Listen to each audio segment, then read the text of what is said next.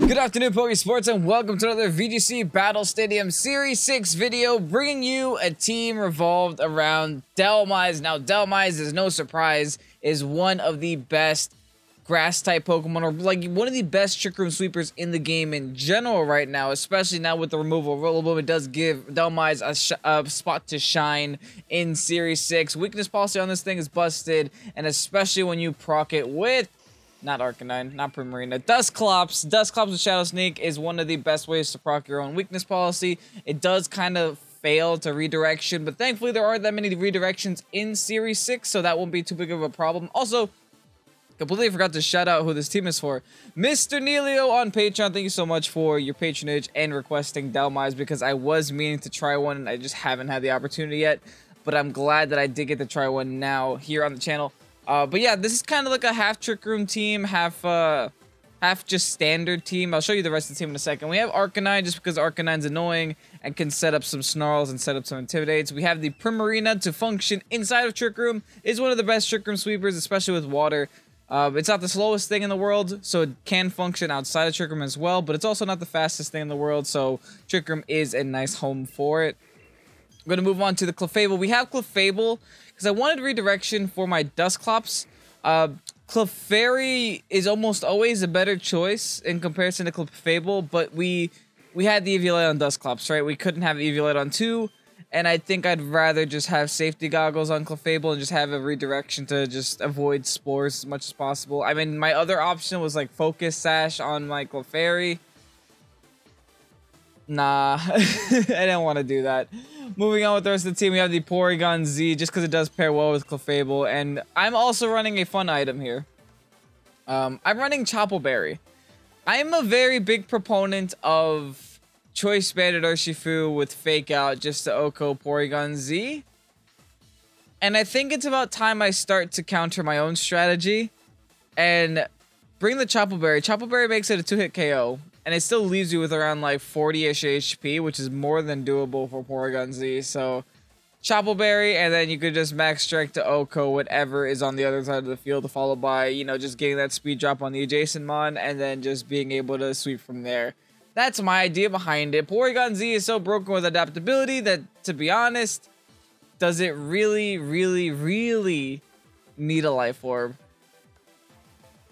That's my thought process. Anyway, that's the team. Hope you guys do enjoy this team. If you do, make sure to leave a like and comment down below and subscribe to the channel if you haven't done so already. Let's do a comment question of the day. You know, usually you'd prepare yourselves for this. What are your thoughts? Okay, there's controversy, right? For the Players' Cup 2 qualifiers, there was controversy whether it was going to be Series 6 or Series 5. It's just been confirmed that it's going to be Series 5. What are your thoughts on this? Me and Mike are going to be talking about this on the podcast, recording this Sunday at 9 p.m. Eastern Standard Time on Twitch. But we kind of want, I kind of want your thoughts on this. Do you think that you prefer it being Series 5? Do you think this is a step backwards? Do you think that Series 6 is a joke? They not really taking it seriously. There's a lot of mixed opinions online, and I'm going to wait to share my opinion for this podcast on Sunday, but I would love to hear your opinions. Maybe it'll help develop my opinion a little bit further. But yeah, that's that. Anyway, battle time. That sure is a lot of water types for the first game of the day. 4 water types on this team. Okay. DHELMISE loves this, right? DHELMISE is absolutely where it wants to be, and it's definitely going to come to this battle. But we do have to find a way of dealing with all these fast Pokemon, along with these, like, that slow Gastrodon. I think our best bet is probably set up Trick Room here, right? We should do a simple Dusclops. Not really anything on his team gets taunt except for the Umbreon. I guess we should be a little bit concerned for it. So let's bring the Clefable anyway. We'll do Dusclops, Clefable, bring the DHELMISE in the back. What else can we do here, folks? Primarina is a thought. It's not my first thought because Toxtricity is a thing. But it's a thought. It does resist pretty much everything on his team, and also does give me the Fairy typing for that Kingdra, so I think I'm gonna bring it anyway. I also do have an extra energy ball for the Gastrodon as well, if it comes to that. So we'll do it. We'll figure it out. Hayate. Hiya, Hayate. How are you? The best thing for me would just be obviously to set up this DHELMISE and really get this DHELMISE showcase here. The Once Cowardly. Okay, just goes for standard Rain Lead. This is fine. Because we can go for a standard Trick Room lead. And he can't really prevent us, right? There's no opposing Trick Room here. There's no Imprisoned Shenanigan. It's a simple turn for us. Choice Scarf and Life Orbs. This is Choice Scarf Pelipper? Different. Well, you're going to hate this Trick Room. And then follow me. Keep it as simple as possible. If you get the K on the Clefable, so be it. Like, I don't mind. I get a free switch into my DHELMISE if that's the case. And that's the one good thing about Clefable over Clefairy, is that it is less tanky. So, if I get that easy Oko off, and I can get the hard switch into, you know, something more Trick Room-esque, that's pretty good. Anyway, Hurricane's gonna come out. Double Hurricane. Alright, so I will not be going down here. But I do get confused. That's interesting. Maybe they were predicting the switch.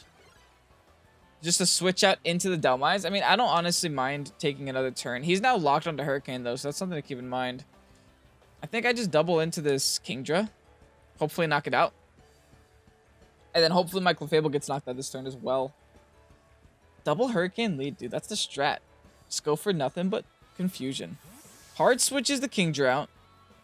Probably expected an incoming Moonblast. That's fine. Switches into the Toxtricity. I mean, the Nightshade's still going to do some nice damage. Yeah, look at that. Nice. Can we break through, folks? Yeah, okay, cool. If we're lucky, we get special attack drop. If not, okay. No luck today. Followed by Hurricane onto the Clefable. This is fine. This is ideal. Like, I don't mind this in the slightest. But here's my next question. Yeah, I think we go DHELMISE. I was going to say, do we attack the Toxtricity, or do we attack the Pelipper that's firing off Hurricanes? I think I just answered my own question. Anyway, I'm going to go for the Shadow Sneak and Dynamax Max Power Whip. Overgrowth should still KO at this range. And I think his whole team is weak to grass anyway, so this works. We're going to see a big anchor here, folks. We're going to pull the Dynamax trigger first, which means we do have to play around their Dynamax. I don't usually like to pull the Dynamax trigger early on, but I think this is a pretty good opportunity too, right? We get to see a big old weakness policy +2 anchor.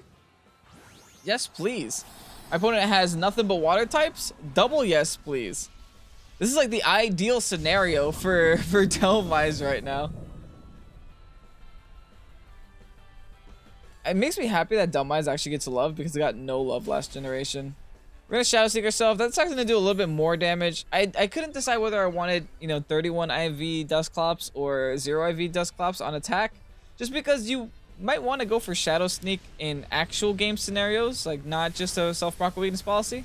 But anyway, we're gonna go and straight Oko the Choice Scarf Pelipper and just completely avoid. What's nice about this is that he can go for Sludge Bomb here, but we are neutral to it because ghosts cannot be poisoned. They're already dead. Goes for the Snarl instead. Well, that doesn't lower my stats. I'm down. I don't mind. You can keep doing that, man. I'm a physical attacker. I don't mind your Snarls. I mean, it does do a little bit of extra damage, which does eventually rack up with the Punk Rock ability, but I'd rather that than a Sludge Bomb, I think. I think Sludge Bomb would do more. Anyway, hello, Kingdra. Considering the fact that Kingdra swapped out last time it was on the field in an unfavorable matchup, I do think it does not have Protect. Or if it does have Protect, we're about to try to go through it here.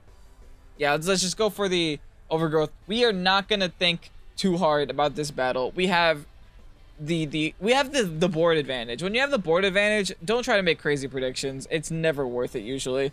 Your opponent should be trying to predict you. You shouldn't be trying to predict your opponent. Because regardless of what my opponent decides to do, I still have a +2 DHELMISE in grassy terrain against the Kingdra on the field. Even if he Dynamaxes. Okay, he goes for the Protect. That's fine. I don't mind. It's still free damage. Like I can never complain about free damage. The Nightshade is actually going to be... I want to say it was going to be a 1 more hit KO, but I doubt it with a grassy terrain healing. And what this does is it also deters him from wanting to Dynamax, right? Like, you don't want to Dynamax a Pokemon when it has no HP. We get one more turn off.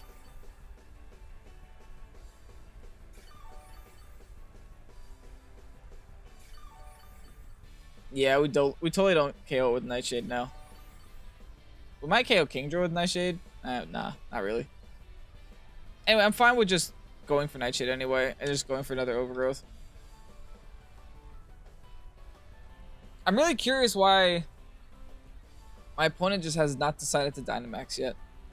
Going for the double protect and not gonna get it. Oh, that's sad. He's just trying. Oh, she's trying to stall at the Trick Room. That's fair. Yeah, Trick Room is oppressive, guys. Especially when you have no straight counter to it. I mean, maybe she had the taunt on the Umbreon, but even then, that's not enough with the Follow Me Pokemon on the team. Follow Me Trick Room is just so oppressive. Finally, he's gonna go for the Sludge Wave. It's actually not gonna do too much.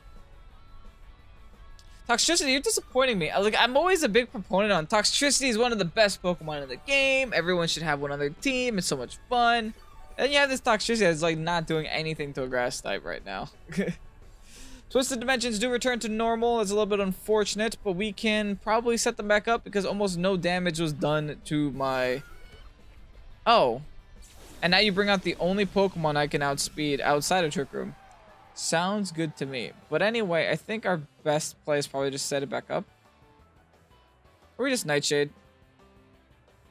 I'm gonna Nightshade Protect. I'm just gonna get rid of Toxtricity. We can deal with Gastrodon on our own later on. I mean, worst case scenario, we don't even have to set up Trick Room because we have the Primarina in the back with Energy Ball. And we're sitting in grassy terrain. Yeah, this was a good W. Thankfully. So I was very nervous in this matchup because I always get nervous when I try new Pokemon. Because I legitimately don't know their limits. Like, I don't know what DHELMISE can take. I don't know what attacks it can live, what attacks it can OHKO with. I know nothing about this Pokemon. So I always get nervous when I get into Battle Stadium because it's just like, will this KO? Will this not KO? Like, I didn't even know its base speed a second ago. Anyway, my opponent is actually going to Dynamax here. Be the Gastrodon. Easy. Okay, that's perfect. This is perfect because we're going to ideally OHKO this Toxtricity, and that'll be a 2v1. Which is totally doable. Goes for the Snarl. Show me the Max Hailstorm. That'd be nice. Into the DHELMISE.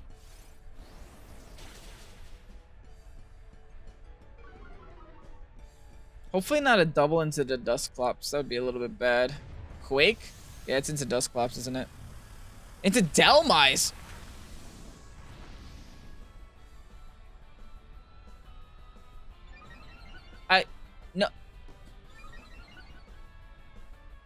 No idea why.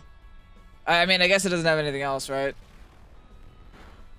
Oh, there goes Toxtricity. I'm okay with this. If this is min speed Gastro, we outspeed right now because Gastro is base 39. See, I know that off the top of my head because I've used Gastro so many times. Gastro's base 39, and we are base... What are we? 40.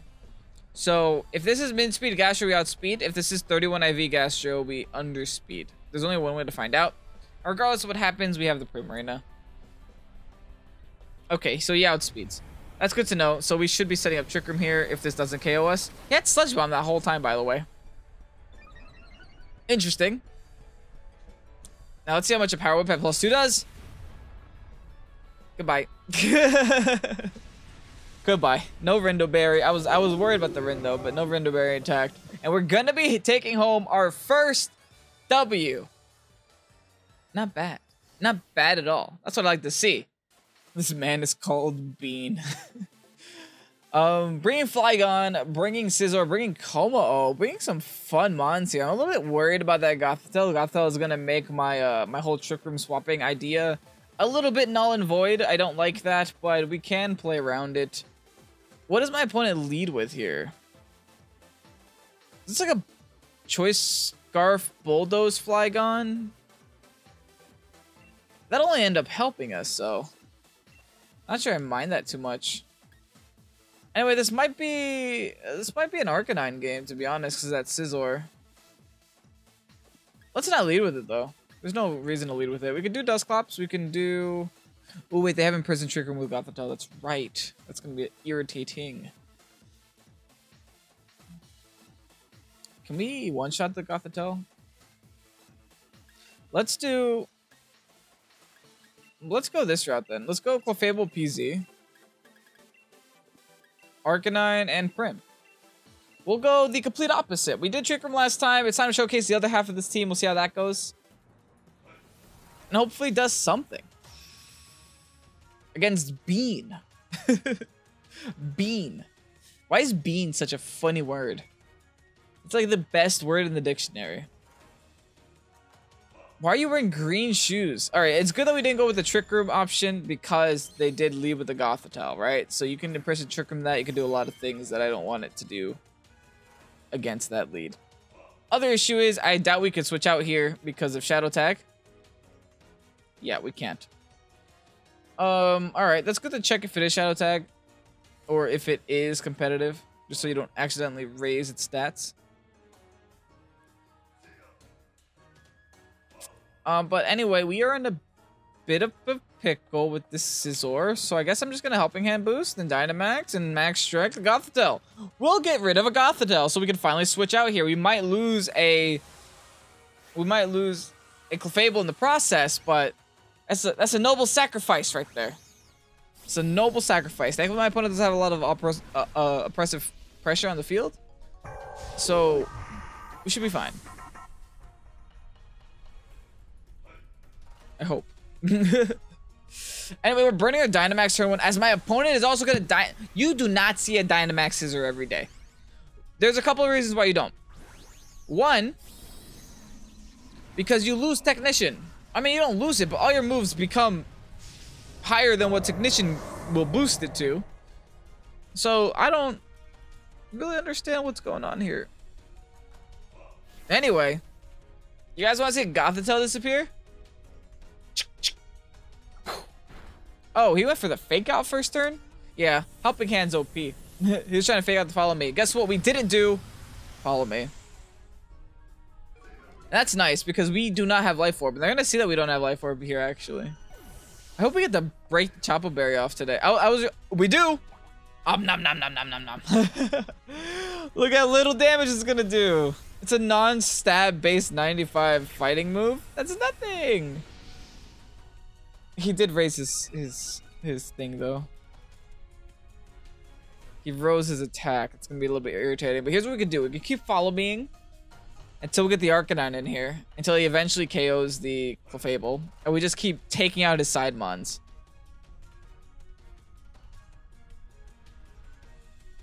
Toxtricity, easy Oko. Easy Oko. So let's nope, not Helping Hand. Let's follow me. Just to redirect any incoming fighting moves. And I also just want Clefable to go down. Sorry, Clefable. You're kind of fodder. I feel like... Is it just me or am I treating this Clefable like absolute garbage in these two games? It's doing great. Don't get me wrong. I love it. But it's literally fodder.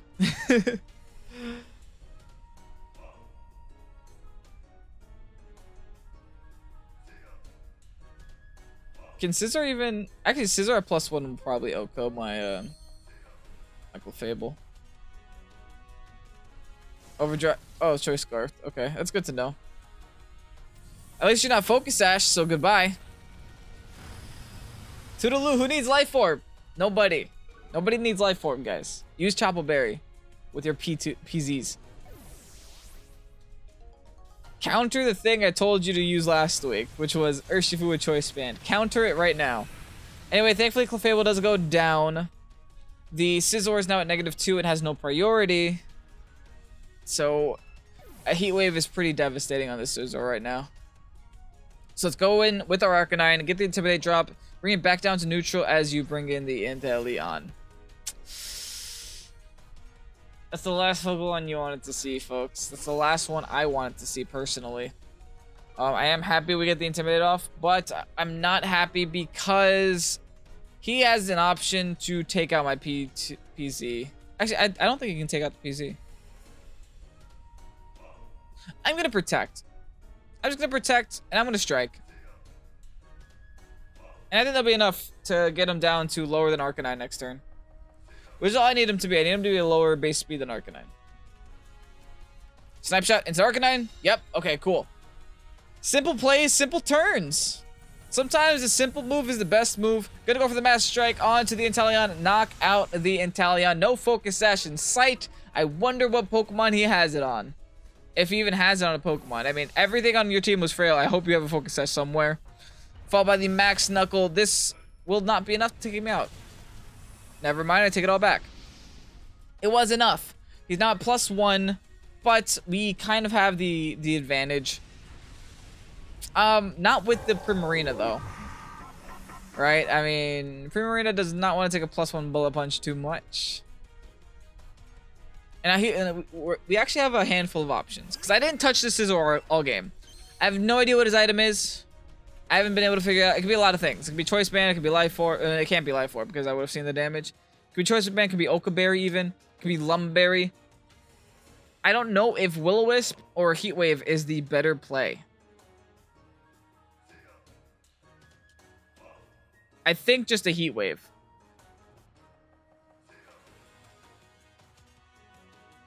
Just a Heat Wave and just a Hydro Cannon. I want it O-Code. It could also be a Assault Vest. Bullet Punch is probably onto the... What? Honestly, you probably could have KO'd the Prim. But anyway, it didn't matter. It didn't matter. Heat Wave is more than enough. There was no Oka Berry in sight. Also, no Assault Vest, most likely, because that was just a straight Oko from like a hardly invested Arcanine. I think I actually have 0 investment on that Arcanine. Anyway, double victory in today's episode. We got some really good showcases. We got to showcase the Trick Room side as long as the, I guess, fast mode on this team, which is really nice. Remember to answer the comment question of the day because I'm super curious about it. The whole, what do you think about the qualifiers being Series 5 instead of Series 6? That news is still so baffling to me. And I'm leaning towards the step in the wrong direction side because I'm actually a proponent of Series 6. I don't mind it too much. I think I'm finally starting to get the hang of it, and I feel like, you know, I spent a lot of time team building, and it's all gonna be... I mean, I guess it's not all gone to waste because Series 6 is still gonna be here on BS dubs. BS dubs. Battle Stadium doubles. BS dubs. It's still gonna be here on Battle Stadium doubles for, you know, perpetually another month, so it's not really going away. It's not wasting time. It's just for the Players Cup. I want to get in again. I got in the Players Cup last time. I made the top 256 in the US. I want to do it again. So I'm probably gonna have to play some Series 5. I won't play here on the channel. I'll probably just do a lot of showdown practice because you can't really practice on cartridge unless you have a lot of friends, which I don't. But anyway, here's the rental code if you haven't already checked it out. It is a very fun team. I hope you guys do have a fun time playing with it. And thank you so much, Mr. Neilio, for requesting DHELMISE and giving you all the opportunity to play it as well with this rental code. I'm Kevin. This is Pokésports. Hope you enjoyed the video. If you did, you know what to do. Have a great night. Peace out.